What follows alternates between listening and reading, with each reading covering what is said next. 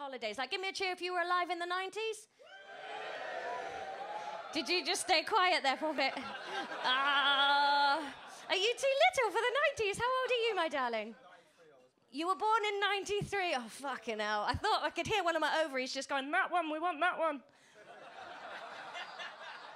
Laura, get us that one. We could look after him forever. He's so small. That's the good thing about being in your 30s, isn't it? Like, a few years ago, I'd have seen a bloke that looked like that in the front row and been like, yeah, all right, yeah, okay, I could do that. All right. Now, mid-30s, I just want to put you in the back of my car and drive around until you fall asleep.